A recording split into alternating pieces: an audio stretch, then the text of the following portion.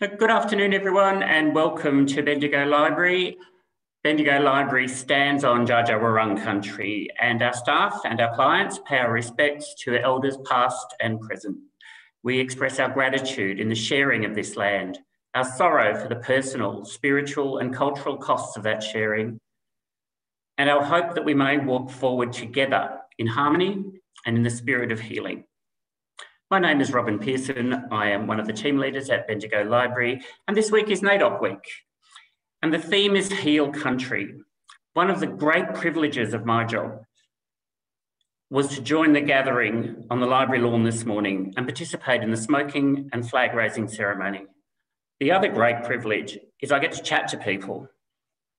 Today, we're joined by Alison Page and Professor Paul Memmott, and we're talking about this fabulous book, Design, Building on Country. This is book 2 in the First Knowledges series, edited by Margo Neal. We spoke with Margo and co-author Lynn Kelly last year about Songlines, the first book in the series. And so I'm hoping there's a little bit of a tradition starting to happen here. It would be great if we could speak to the authors of every book in the series as the series is published. A little bit of housekeeping. If you could please keep your microphones on silent and turn off your webcam. It's a little distracting to see a whole lot of different faces, especially if people are from home and in their pyjamas. And rather than ask questions, could you type them into the chat and I'll pass them on to Alison and Paul. And if there are similar questions, I might combine them into the one. At the end of the session, we should have a little bit of time for any follow-up. So let's get started. Alison, I might start with you. Can you share a little bit about yourself and the experiences that have led you to this book? Well, thanks, Robin, and happy NAIDOC, everyone.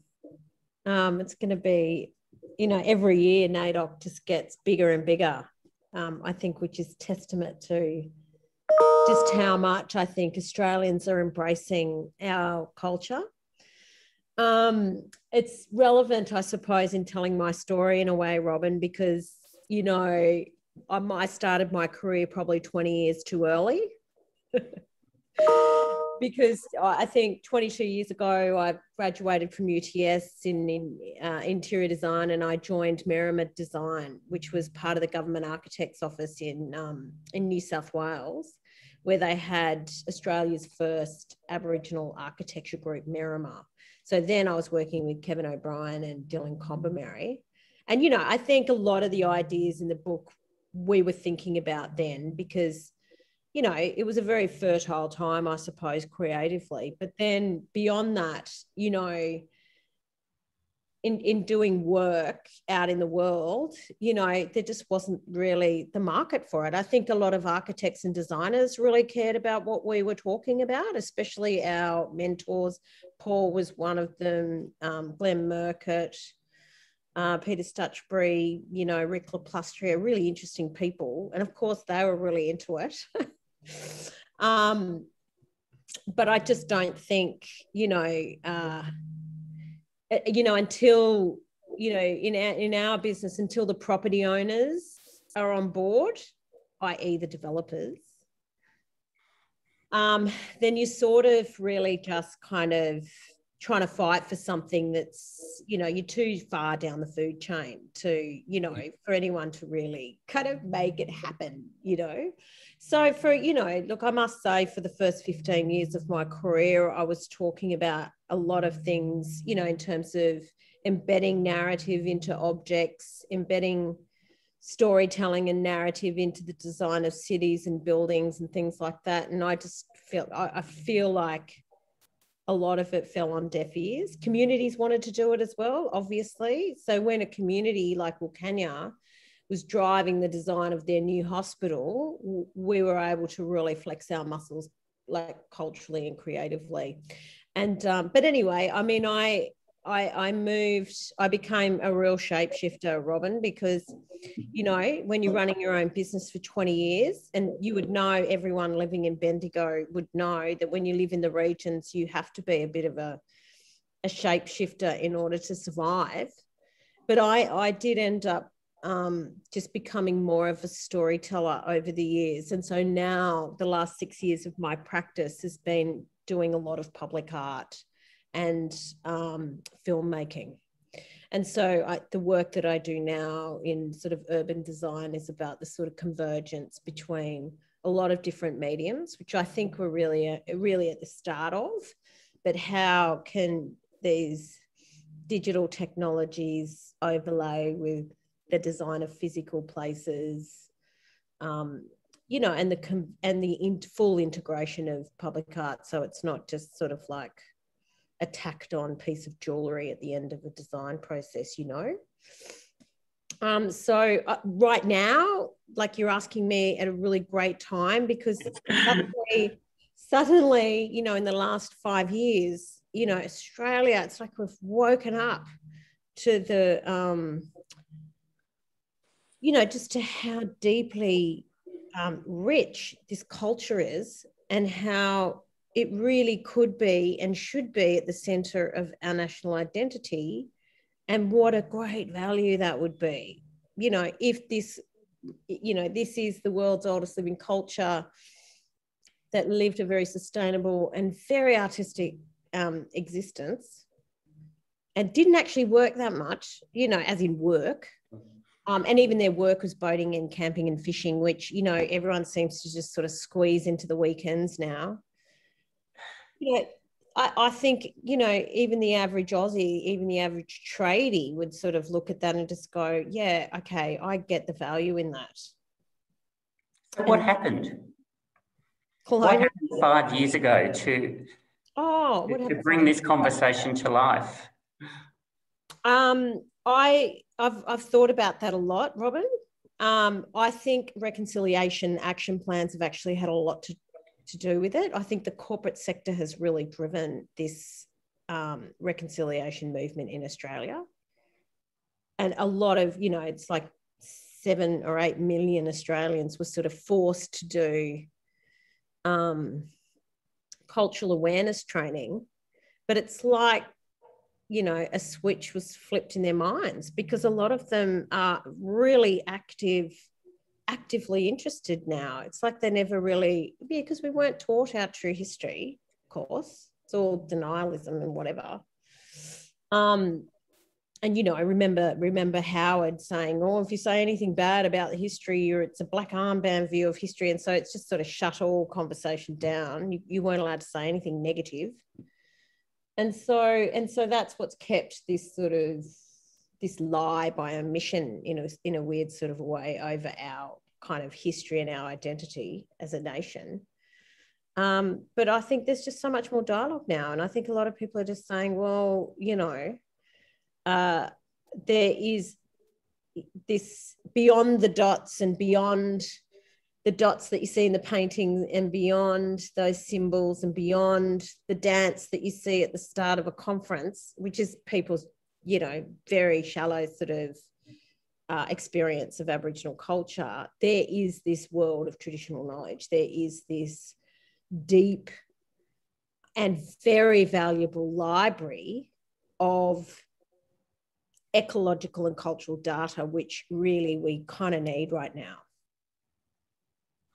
I love that you've used the word library, because as librarians, we're called now to reimagine what library looks like in Australia.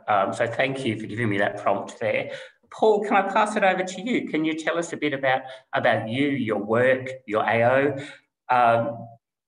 and what brought you to working with Alison to write this particular book? Yeah, well, I'm a good deal older than Alison, and so my story might be a bit longer in terms of time, but I should say at first that I'm on Yuggera. I'm speaking and acknowledge Yuggera country, the language group of the Brisbane River Valley and its basin. To the south of the Bundjalung people from the Logan River, extending into northern New South Wales. To the north, we have the Cubby Cubby people on the Mary River and the Waka Waka people on the Burnett. The place, I'm in a high-rise apartment, and this place was traditionally known as Kurilpa, Pa of suffix meaning place of the rat, Kuril. If I look out my window, I can see Binang Wurrung, the place of the crooked ear lizard, and there's a story I can unpack about that. But I guess I'm introducing the idea that we're on an Aboriginal cultural landscape, even in the middle of a metropolitan city. To the north is the river, Brisbane River, and across the river is a ceremonial dispute resolution ground, which was attended by up to 2,000 people, Aboriginal people, in the 1840s and as late as the 1850s, and so on and so on. So I'm steeped in the study of cultural landscapes. That came partly through my early education and research in anthropology, but I'm also an architect. I was an architect first. Well, actually, before that, I was a painter and a clay maker. I come from a long line of potters who go back to Bendigo in the 1850s when the Bendigo pottery was started. But as a teenager, I managed to win a scholarship to the university, and I studied architecture. I nominated to work with Aboriginal people in northwest Queensland and realised I had to reinvent myself as an anthropologist. I became one of the first consultant anthropologists in Australia, so I was an expert anthropological witness and working on the preparation of land claims in the Northern Territory during the 1980s, and then into native title in the 90s and the early 2000s. So that's given me a grounding of work all over Australia, or over most of Aboriginal Australia. And in the architectural field, I started working in the reform of Aboriginal housing with the Whitlam government, and I think all the Aboriginal housing panel of the Australian Institute of Architects. And at that time, there was no understanding that Aboriginal people had anything more than flimsy shelters, and that they were sort of somehow nomads, which was the myth that had been perpetuated in the school books and in the history books in Australia.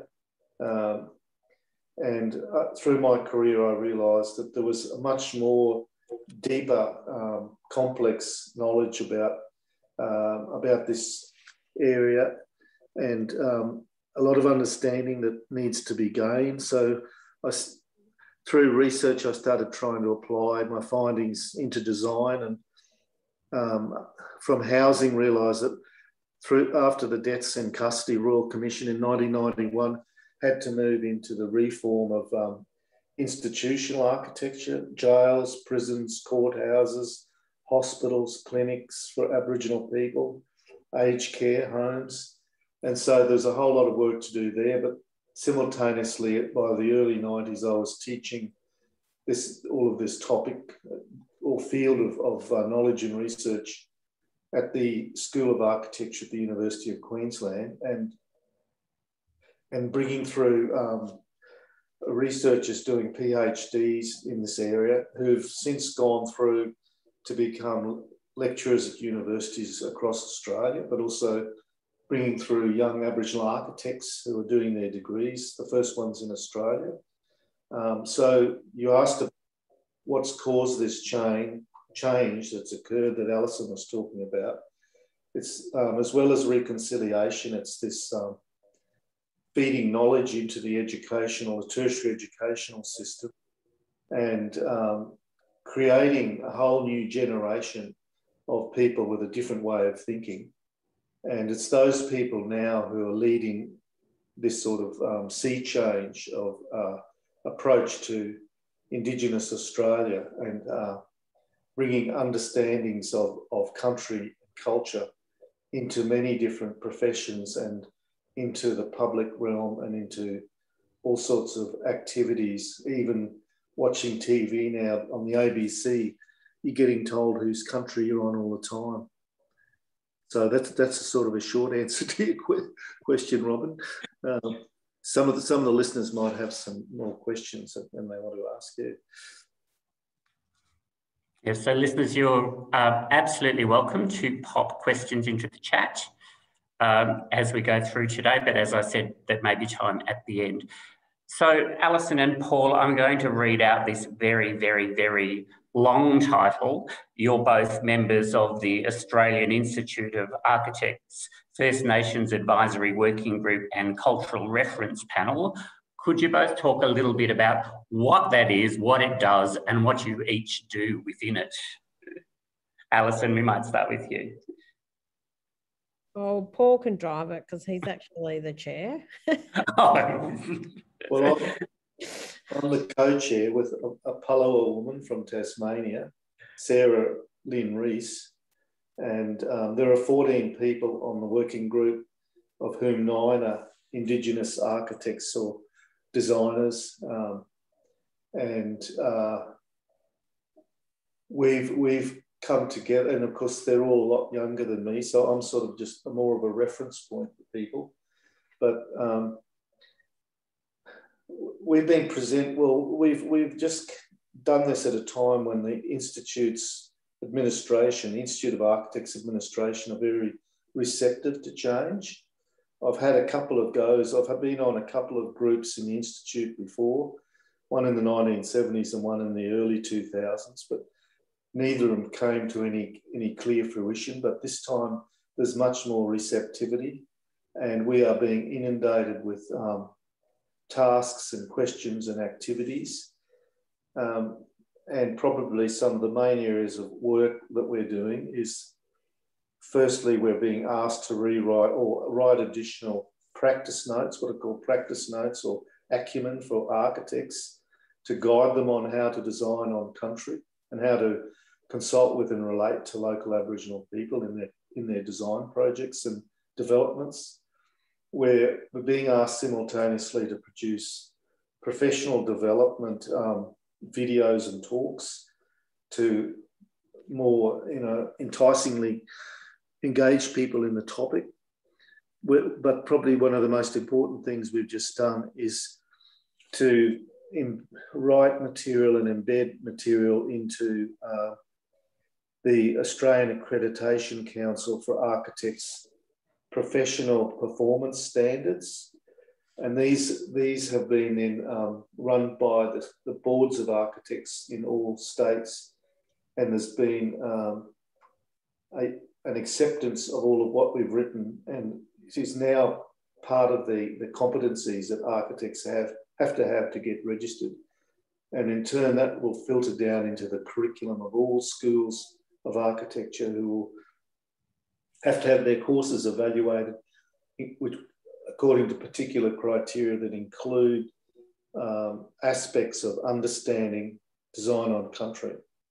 So that's a profound change in my lifetime, going from absolutely, reading Robin Boyd's books from the 1950s, in which he doesn't acknowledge that there was such a thing as Aboriginal architecture, to a point now where it's being embedded in professional competency standards. And beyond that, there are other tasks we're getting asked to do. Like we've already done a preamble to the Institute of Architects Constitution. And at this point, I'll ask Alison if she wants to add anything more to that. Well, I think, the Institute quite rightly is responding to the needs of their members. Architects are being asked to do designing with country. It's not in New South Wales, it's like a legislative requirement for large scale developments to have this component. Thanks to Dylan, Dylan Combermary stayed on at the Government Architects office in New South Wales while Kevin and I went off and did our own thing. But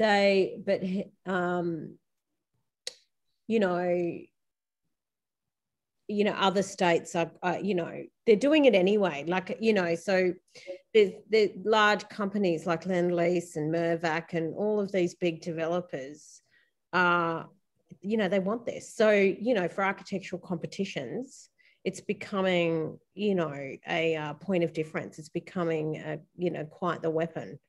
So, you know, that's good. I think that's healthy. I think it's, but, you know, even this idea of country with a capital C,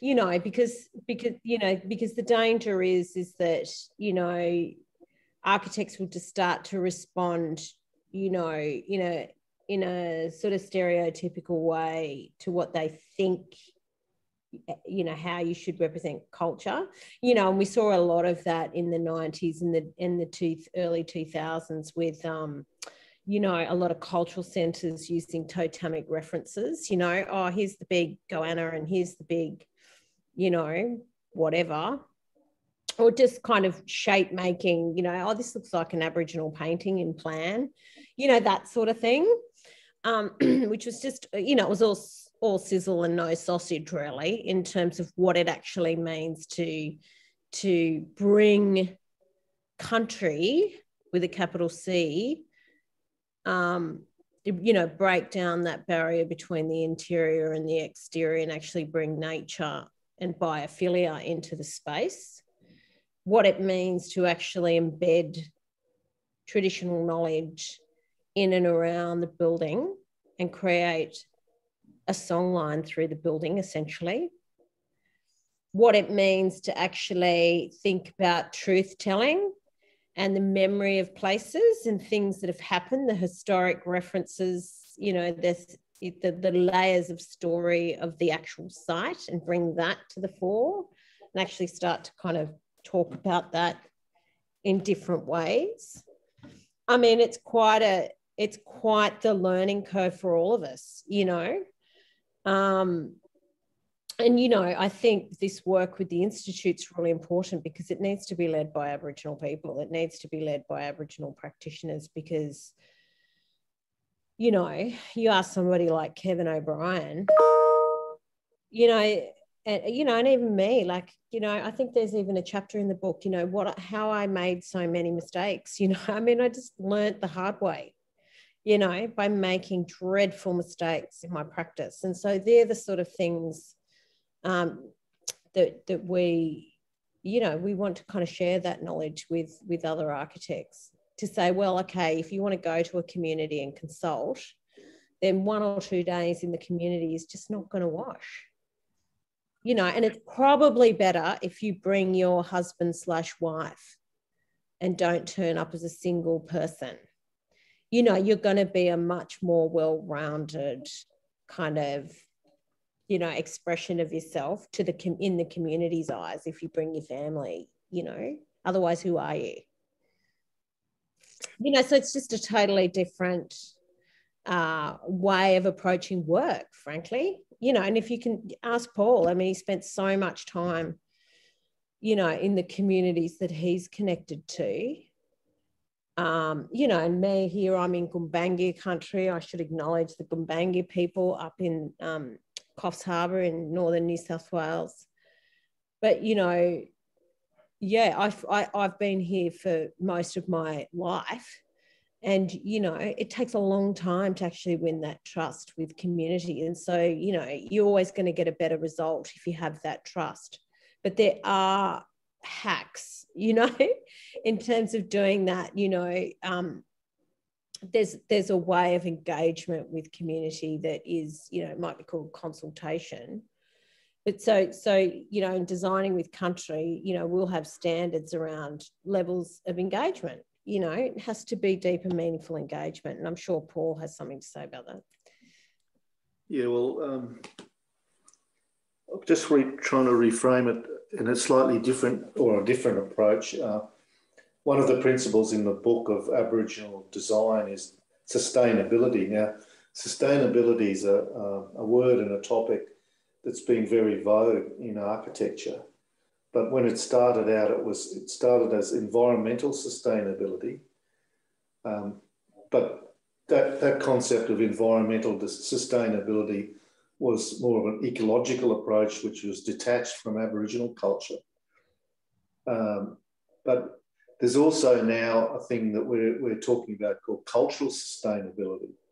So the challenge is to combine environmental sustainability and cultural sustainability. And in the Aboriginal belief system of the Dreamtime, they're totally fused together. So your dreaming, your spirit comes from sacred sites in the environment, and you are part of that environment. So, and your environment is part of you. So in any decision making, that there's a more holistic way of thinking. Do you want to add to that, Alison? Absolutely. You know, like, so, you know, in our spiritual philosophy, we have a whole view of objects and materiality, and we don't believe that there is any such thing as an inanimate object. So while in the West, so it's a very different, you know, kind of viewpoint, and it's transformational, a change in thinking, you know, especially for architects and designers to get their head around they're creating living things. And that, because we can all accept that a tree is living. If you start talking about a rock being a living thing, then everyone thinks you're just a quantum physics mad person. But then you start talking about these objects, this book being a living thing, and that it being a member of my family, and that when I'm making it, I'll talk to it and I'll sing it into life. You know, that's a completely different, and that is all connected to sustainability, because, you know, you're talking, when you're talking to the book ancestor. So we talk about a book. I keep making library references, but it's an accident, I'm telling you, Robin. But you're talking to the paper ancestor, you know, you'd be talking to the paperbark ancestor, because that's where it's come from. And you'd be talking about, because you've got to remember that Aboriginal people survived, you know, 65,000 years, you know, like major climatic changes, the Ice Age, etc., without the written word. So we didn't actually have any books. So our books were literally the environment. So all of these stories that Paul is talking about that were laid down by our ancestral beings, they left these dreaming tracks, which were song lines. They are all stories that have encoded in them these vast amounts of data. Like the average person had to know on average like 400 plants in order to survive from their local area. You know, that's just the plant world, you know, and then there's the animal world and the, you know, the seasonality and nuances of how those seasons change and how you've got to track all of that. And how do you write that down? Well, you write it by embedding it in the landscape around you. And so the landscape around you and all its materiality became mnemonics. And so when you build that sort of preciousness, because think about how valuable a book is. Think about how much knowledge is in that book. And so if somebody came, you know, so when we talk about chopping a tree down, you know, that to me is outrageous an idea as going into the library and burning the books. Because you could be chopping down a very important node within a network of song lines that, you know, if you chop it down, that's all fine and well, but you need to replace it with something that retains that knowledge. Does that make any sense? So that relates, that's totally integrated with sustainability, because that is part of the reason why you have to care for country and connect with country. It's not just for the sake of, oh, we want to just be sustainable and we love nature and we want to keep it nice for everyone's enjoyment and just for food, like almost just in an efficacy sort of way. Oh, it's just a functional thing. We need it to live. it goes totally beyond that, because it actually holds the knowledge, and it's vastly, you know. And Paul writes beautifully in the book about materiality, and how you know, all of these materials are sort of like body parts of the, you know, these ancestral beings. And so the materials themselves, you know, it's probably part of the reason why, you know, Aboriginal people didn't, you know, they did embrace new materials, but it did mess up their whole, you know, they had to adapt their cultural stories accordingly, you know, when metal axes and things like that started coming into play. To put another layer on that, Robin, in the Aboriginal belief system, it tells us that in the dream time, these ancestral beings sprung up at places all over Australia. So we have to get our head around the idea that Australia is covered in these sacred sites. There's some right near Bendigo where you are right now, and there's some near us where Alison is. And the belief system says that the ancestral beings left behind perpetual energies in those sacred sites. So those, it might be a kangaroo dreaming energy, or a goanna woman dreaming energy, or a yam woman dreaming energy, or a barracuda dreaming man. But whatever the case, those particular totemic or story beings left behind their energies. The very smoking ceremony you went to this morning comes from a belief in the fact that there are coexisting spiritual energies in the environment. They're still here today. Smoking can be part of the process of opening up a site for a building and for bringing people into that building. So, and, you know, Jifa Greenway's Narara Place at RMIT in the middle of Melbourne comes to mind, where they had smoking ceremonies for opening the place. And there are many other examples. The National Museum in Canberra on Acton Peninsula. So we don't necessarily all have to believe this, but we can recognise it, and recognise that we are here in a country that has a profound ontology and cosmology about where environment comes from, where knowledge comes from. The ancestral beings left behind these encoded songs, each site, and that's where the sacred knowledge is embedded. And then by singing the songs through millennia, that's where the library, that's how the library is perpetuated. When I was reading the book, I was totally enamoured with chapter 2. It so resonated, just the concept of objects, even everyday objects, being imbued with a spirituality, with an energy, with a life. It probably because it fits in with my very, very privileged middle class hippie values, you know, quite nicely. But you've shared quite a bit. You've shared a bit about that. But can you talk a little more about that? About you know, how a boomerang, for example, is not only a marvel of engineering, it's also a living thing. Well, do you want to talk, Alison? You talk, because that story about Jackson Jacob fits perfectly with the boomerang. Yeah, well, he was one of my teachers, and I write the book in the framework of my Aboriginal teachers who taught me, who are all passed away, mainly through the 1970s and 80s, some of whom were the last elders in Australia to live a traditional lifestyle. So Jackson Jacob, or Margo Neal, and he was from Mornington Island.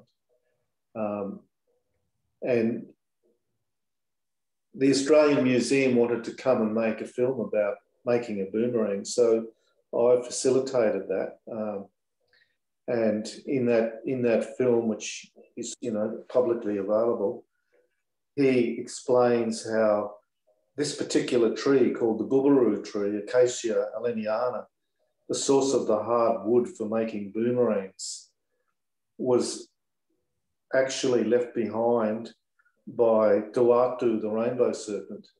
And it's his broken ribs which fell out and grew up on the country to make these trees.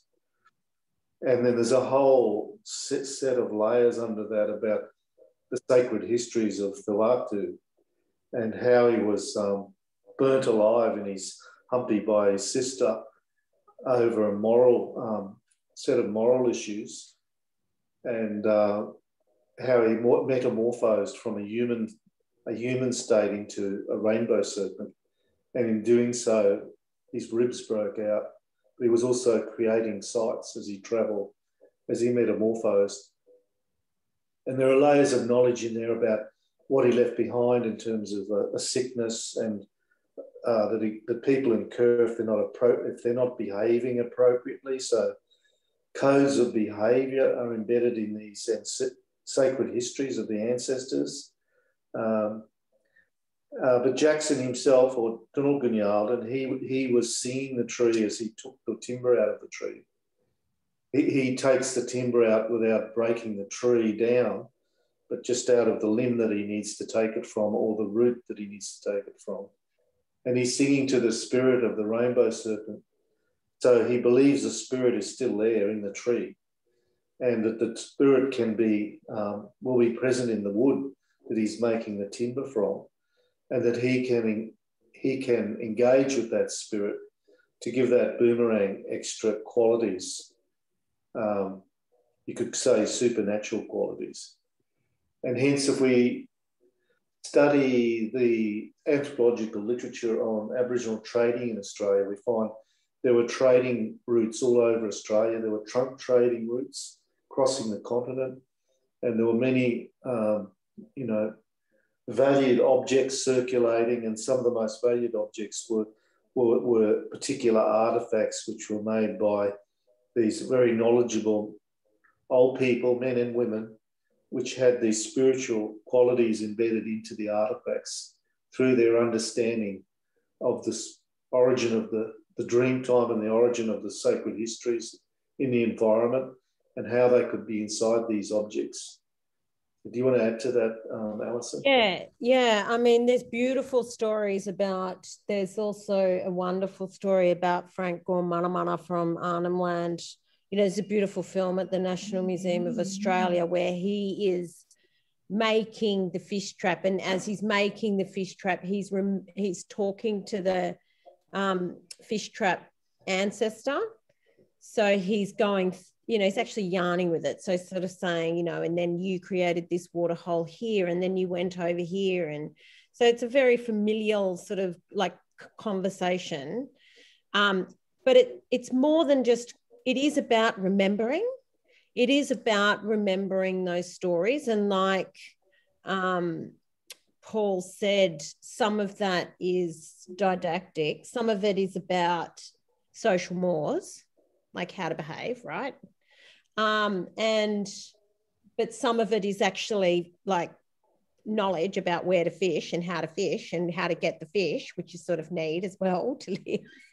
So they're really, and so obviously this fish trap becomes embedded with all of that knowledge. So every time he picks it up, every single day, it's a repeated action, as the same with as you walk through country over time. You're going to be reminded every time you see that sacred site, or you see the mountain, the rock, or the tree that contains that story, you're going to remember that, which in the Songlines book, which you've all heard about, is actually a very effective way of remembering anything. It's sort of better than reading it in a book, sorry to say. But you should create a songline around your library.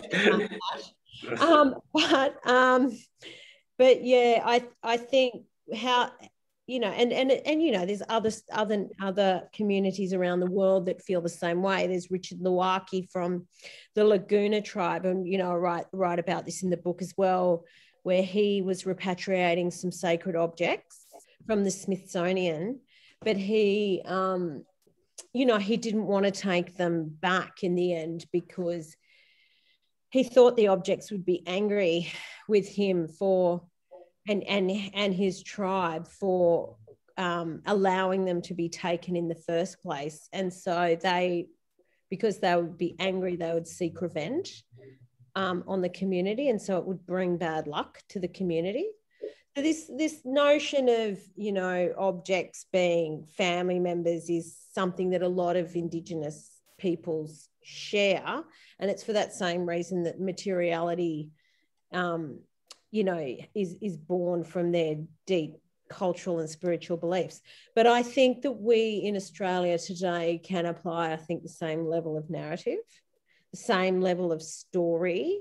I mean, I love the idea that people are making things and singing them into life. But I mean, the reality of that in, you know, factories in China is very limited.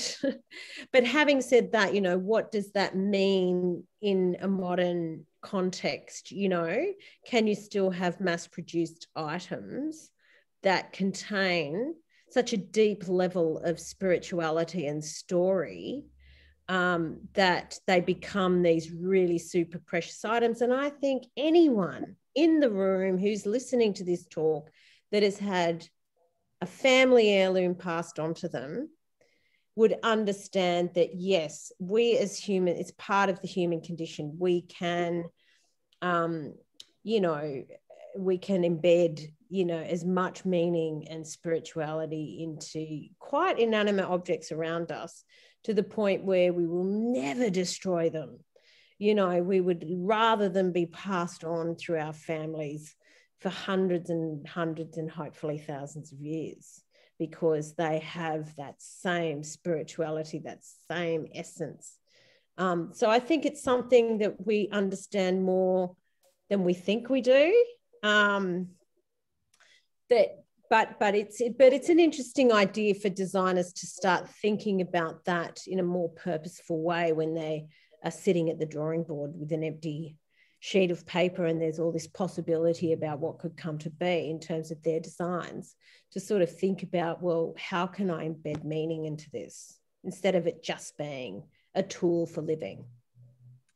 So, Robin, just to add to that, in the last 20 years, I've become increasingly requested to assist in projects, and in the last 5 or 10 years, all the people on our Institute of Architects committee are being asked to engage in projects, and at the moment, in the last 2 years, for example, I've been involved with the Cross River Rail project in Brisbane, which is a $6 billion one, and there are other big ones like the South Bank Master Planning. In those projects, I try to secure a budget to engage and bring together a group of elders and leaders, and Indigenous elders and leaders and scholars who act as an advisory group for the architects, and then facilitate a crossover of knowledge so that they can brainstorm ideas for the architects to try to see how they might want to embed or create or somehow instill that sense of reference to the local and the regional culture in their designs. And this is the sort of things that the larger architectural firms are wanting now more frequently. Would you agree with that, Alice? Yeah, definitely. Yeah, well, I think, yeah, it's I mean, look, Australia, and all we've done is replicate buildings from other places, whether that's sort of colonial buildings when we first were colonized, or whether they're international styles, and it's all rather purposeless, So I think architects are very good, I think, at driving the idea of narrative. It's kind of approaching things. It's approaching a building almost like it's an artifact, really. So how, we've got to think about all of the design principles in relation to this artifact. And yes, functionality is one of them, but, sustainability is another. And aesthetic is another, you know, or in when I say aesthetic, I mean, you know, Paul writes a lot about the sound and the smell and, you know, like the reasons why Aboriginal people set up travellers camps were around a whole lot of different decisions. You know, all of those things a great architect can, you know, can sort of balance. But storytelling being one of the, you know, more important and less, you know, no, there's not many other countries in the world that have embraced that as much, I think, as we've got the potential to embrace here, especially in terms of, you know, integrating songlines into schools and things like that. But to do that, you need to have that engagement that Paul's talking about. You know, you have to actually, you know, talk to the traditional owners, you know, and I think there's a lot of architecture firms that are just getting their head around that, really, you know, but it's not easy. Yeah, there's when we think about projects in the library, we think about deadlines and costs and, you know, what has to be done to get it across the line and make everybody happy. And engagement, even in our profession, engagement is so often about getting through a checklist so you can get on with it. And that's where we really need to shift, because it's a huge expense in time, and Westerners are quite foolishly precious about time, aren't we? Yeah, I agree. That's what Alison was alluding to when she said you go to consult with a community, you go there with a different concept of time and a different concept of relationality, bringing your extended family with you and trying to work out how you position yourself in relation to those peoples. So the word relational is often used in reference to Aboriginal culture. That means high quality of interrelation with the people in the society, but also with the environment. And that all those things are intertwined through this basic belief system and kinship and social divisions and knowledge of dreamings and the country. We got any good questions from our listeners yet, Robin? We've got a lot of comments, but they're not questions. But Paul and Alison, can you expand on shelter, home, and kinship, and how that influences design in First Nations communities? Because there's a lot of it in the book. Yeah, well, home, in an Aboriginal sense, home is country, really. Home is country. So in the classical lifestyle, the hunter-gatherer lifestyle, someone might want to ask a question about the Pascoe-Sutton debate that's going on at the moment. But in this classical hunter-gatherer lifestyle, in your home country, you usually had a repertoire of campsites, and they were used at different times of the year for different seasonal and social reasons, and to harvest different types of resources. So people moved between, in a particular pattern, between, it might have been 6 or 8 or 10 or 15 campsites. And all of those places together become the home. There's a debate about whether some groups had more sedentism than others and developed villages. So I wrote quite a big book called Gunya Gundi and Whirly, which I hope is in your library, which won 3 national prizes on the traditional shelters and architecture of Aboriginal Australia. And in that I introduced the idea that where there were areas in Australia with very inclement weather, but simultaneously abundance of food resources, that's where you had a more village life happening and more sedentism happening. And if we look at the weather map this morning, we see that big cold, that big low coming over the southwest of WA, and it's going to into Gunditjmara country in Western Victoria soon. Those are the places where, and the west coast of Tasmania, where we get these areas where we get more permanent shelters, such as the stone buildings of the Gunditjmara. So, but by and large, most groups were fairly mobile, but with a very strict pattern of movement on their countries.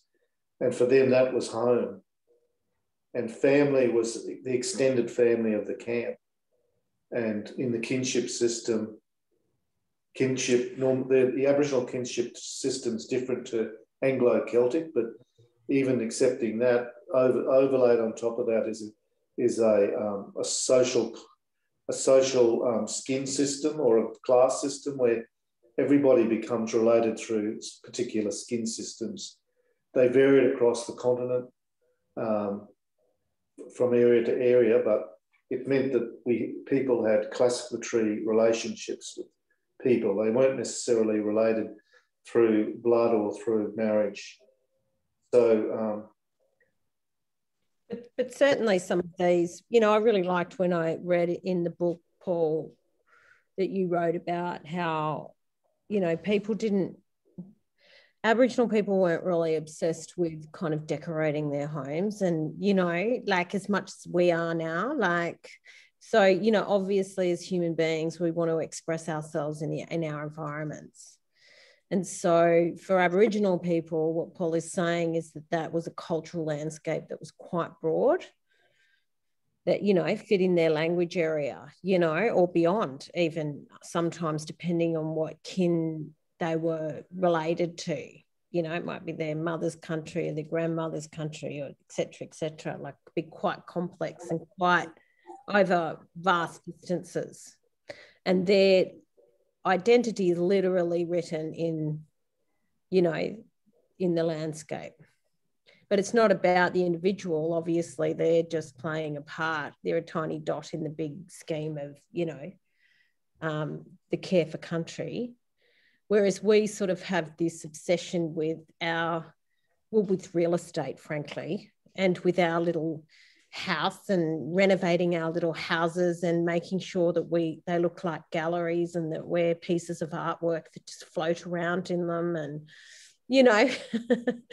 and that we express ourselves as much as possible. And it's a sad indictment in a way on society that that's the only power that we have as individuals and as families, as nuclear families, is to express ourselves within these four walls, these little boxes, rather than on a much broader and much more communal level, which would take us out into the street and out into the town and into the public realm, But a lot of Australian cities are ugly. I live in Coffs Harbour and it's ugly.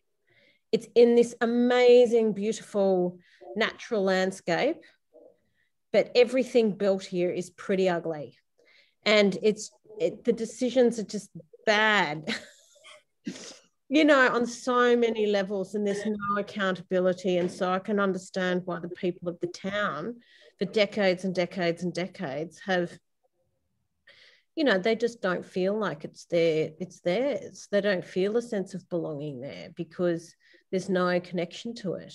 They don't want to be connected to it. It's disgusting, like in terms of what it represents. It's just commercialism. It's shopping malls and, little tiny ticky-tacky homes that have, it's just some developer who's trying to maximize the amount of, that doesn't represent me and who I am and what I believe in.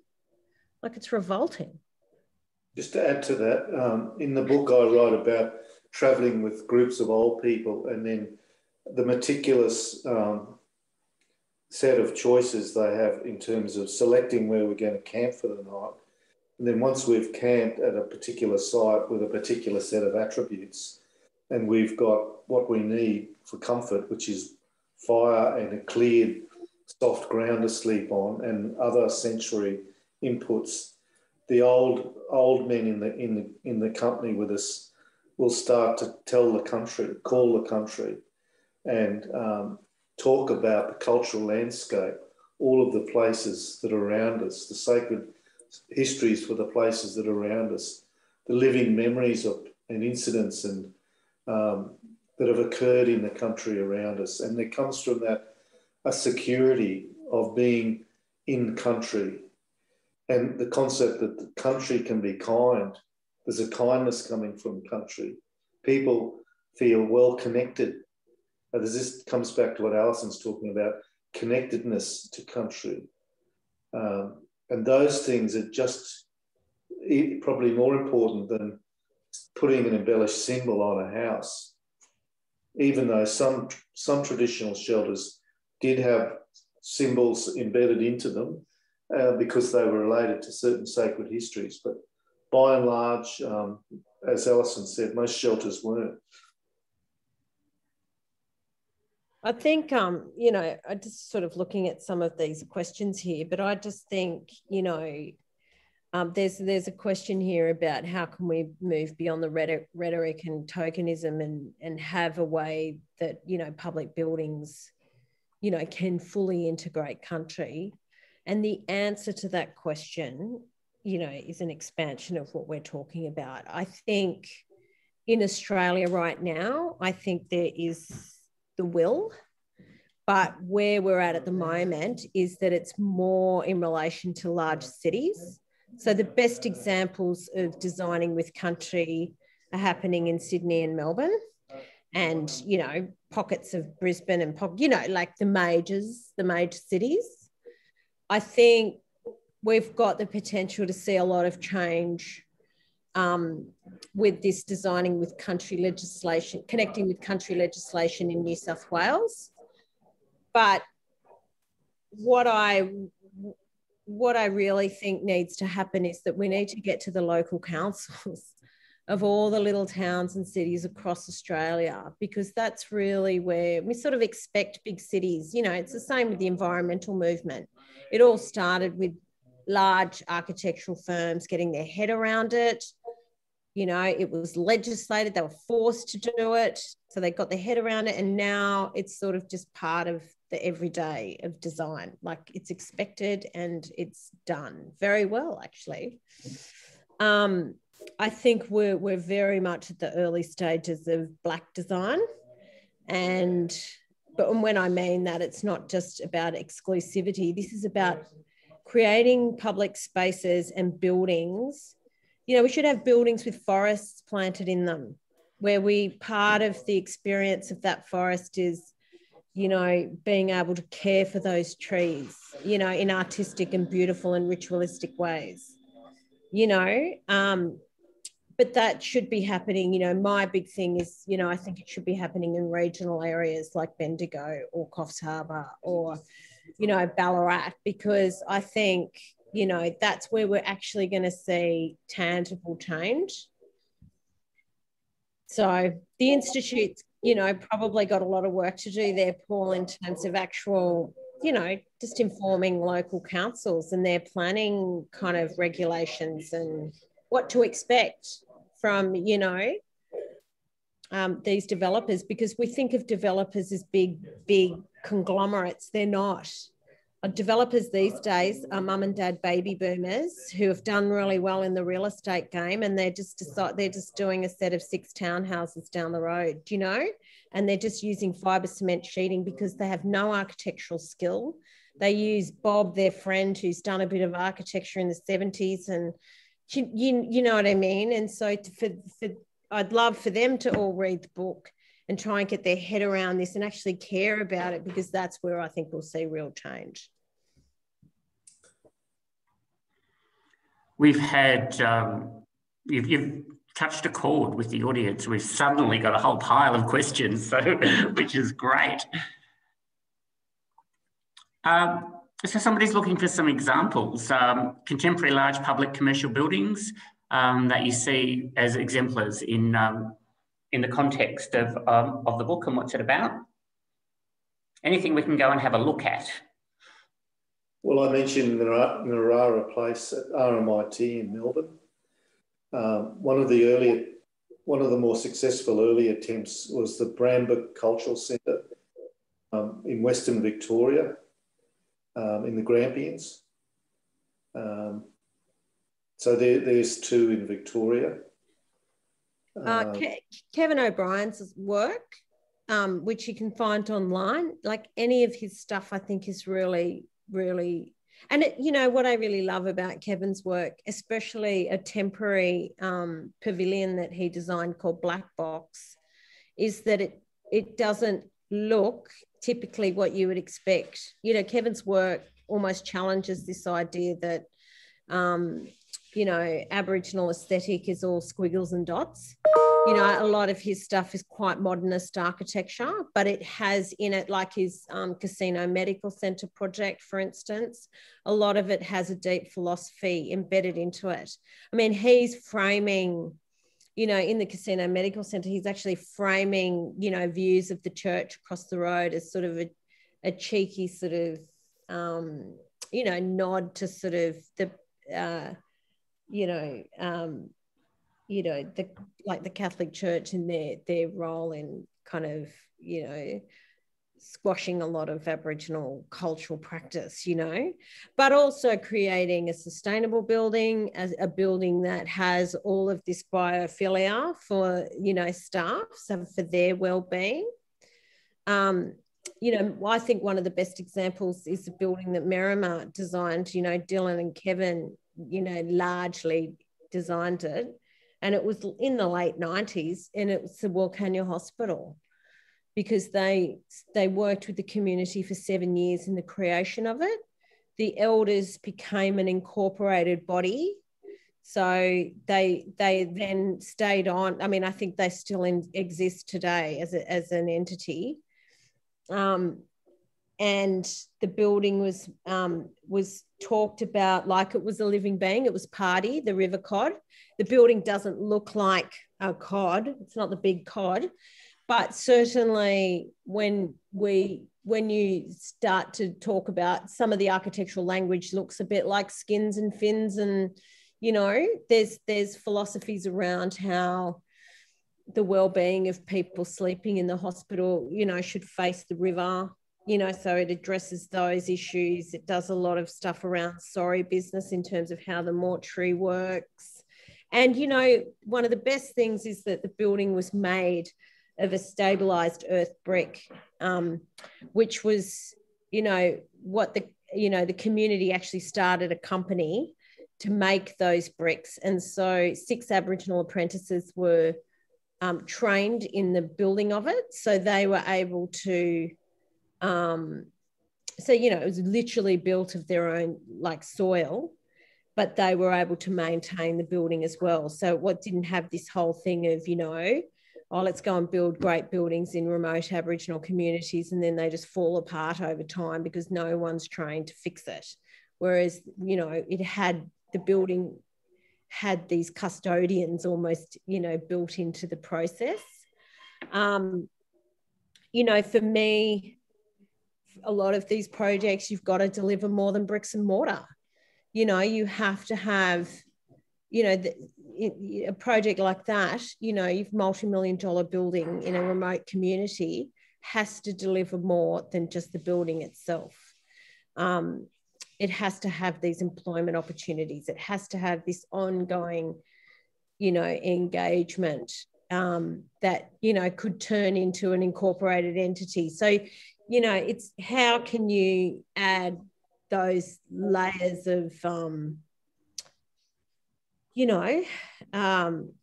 what is the object? It's more than just the physical building that you're leaving behind as an artist, or I say an artist, as an architect.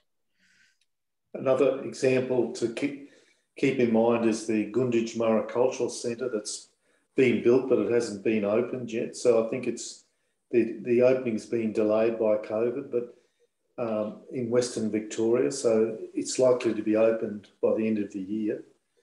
Also keep an eye on Melbourne University campus, where our colleague Jeff Greenway is involved in the landscape, urban design and landscape planning, and they're revitalising a creek that flows into the Yarra, I think, which was a traditional eel catching creek, and referencing that, embedding that back into the landscape of the Melbourne University campus. So that's another example to keep an eye out for in Victoria. And I think Barangaroo in Sydney is a really great example of how art and storytelling has been embedded. Is it a perfect project? No, it hasn't got all of the elements. Like, to be honest with you, look, there's a few competitions going on at the moment that I think, wow, this is a really great example. So I don't think that there are great, you know, there's pockets of connecting with country, you know, but is there projects that have it all? Yeah, but maybe not on an urban design scale just yet. But I think developers to watch are people like Lend-Lease, and I think Infrastructure New South Wales. I mean, because they've got this legislation that they're pushing themselves. And I think Rob Stokes, the Minister for Planning, he's really drunk the Kool-Aid. He's really into it. And if you've got decision makers and leaders at that level that are pushing it, then it's going to happen. But, you know, I mean, everybody does want to see, you tell us how to do it. Tell us how to do connecting with country. Show us the examples and we'll just, you know, sort of follow suit and copy that. It's not really how it works. It's more of a process than a product. So, you know, the product itself, you know, you might sort of go, oh, okay, I didn't expect to sort of see that in terms of, you know, this is the result of it. But behind the scenes, you know, the process was quite culturally appropriate and amazing. But, you know, like in a society that's driven by, you know, bling, I suppose we just want to see the examples of what, you know, show us the best. What does it look like? But, you know, like that's why Dylan's been very adamant about saying, okay, here's the destination, you know, this is where we all want to head. We want a nation that, you know, where we have, you know, we can have a greater connection with nature, even in the middle of the city. We want storytelling. We want art and storytelling integrated into the built environment much earlier in the process than what it is now, and in a much more meaningful way than what it is now. And it's called public art, when it's actually much more beyond that. We want truth telling in the environment. We want traditional knowledge embedded into the environment. You know, all of these things is sacred sites, the memory of places, all talked about. So Dylan's just said, this is where we're all headed, but we're all in different cars heading there. And, you know, I think he's open to seeing what, you know, what this creative community in terms of architects can come up with. So that's why he won't be. There are a few case studies, you know, some of the ones that we've mentioned in the Connecting with Country discussion paper. But, you know, we want to see more, we want to see this envelope pushed even further. You know, I'm an artist, right? So I do a lot of, you know, I do filmmaking, I do public art, et cetera, but I would like my materiality to be grown. I would like some of my stories to have grown elements to it. And the only way to make that happen is to have landscape architects, property owners, curators, this whole tribe of different practitioners working together on day one, like when there's a blank sheet of paper, with elders as well. Like, that's a totally different process to how things are done now, you know, so that a public artwork can be something that's grown. You got another question there, Robin? No, I'm just in awe of what Alison just said. With the, I see a potential for spaces, for shared spaces in Australia, not just not spaces that aren't either Indigenous community spaces or colonial spaces, but where the whole story of the of space is discussed and becomes part of what we call the built environment. And then I think about my tiny little farm with my ancient schoolhouse on it, where I grow my apple trees. I think, boy, I've got some work to do. The end vision, you could say, it's an environment that not only protects and is kind, but also educates and brings a sense of all Australians in an inclusive way, with a sense of pride about the national history and culture of the land here and the country. That's the big vision. How do we embrace that? There's no point in copying American architecture or European architecture or Singaporean architecture. How do we develop a genuinely authentic Australian architecture that draws fully on our traditions and has an educational and identity role of uniting people together in an inclusive way, and gives and fills people with a compulsion to care for country, like not just, there's this great story that Bill Gammage writes about in The Biggest State on Earth, and I love it. And it's about this Tasmanian warrior Manalagana, who during the Black War, where basically anyone in Tasmania in the 1830s or whatever it was, it was martial law, so you could just go and shoot a black.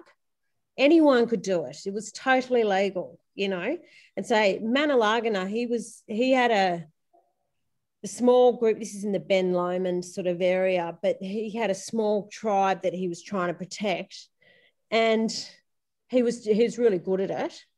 But he's getting away from this from this group of bandits, and he stops to burn country on the way, which eventually gave his location away, and he was caught. But what I love about that story is that his compulsion to care for country was so strong that he valued country over his own life. So imagine if we could get to a place in Australia where country was so kind to us and was so embedded in our everyday environments that we had to care for it in return.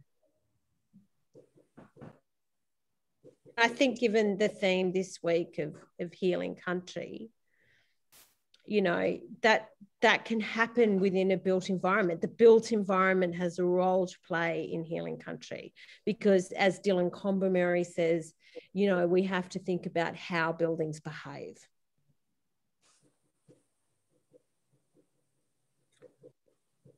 Well, we have gone 15 minutes over time. So I would just like to thank you both.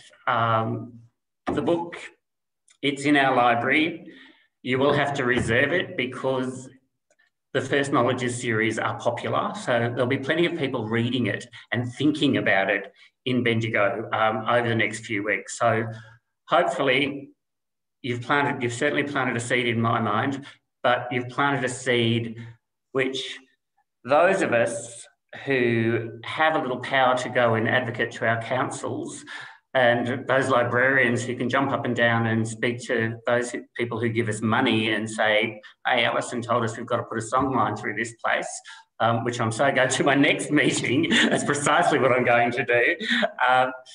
You've really given us some information to take away and process. And so I thank you both. And I'll let you get back to your lives. Thanks, Robin. And thank you. Thanks, everyone. Yeah. Bye.